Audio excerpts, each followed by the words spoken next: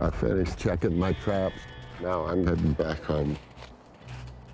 And the real work begins when you got to take it home and start skinning and handling the fur. Is anybody in here? Hey. Hey, I got a surprise for you. Isn't he a nice one?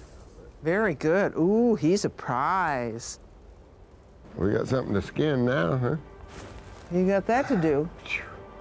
A successful trapper, right? Hey, you want to try to cook this badger?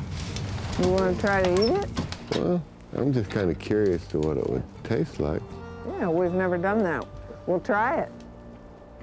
We'll try not to waste anything, so anything that's edible, we'll at least give it a try.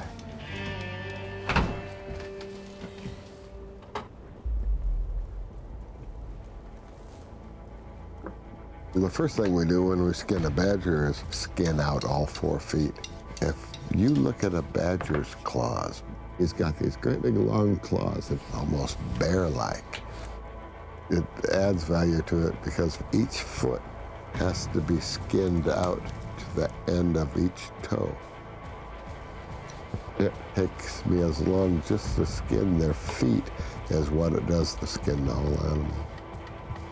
You gotta kind of know what you're doing with the skinning knife, too.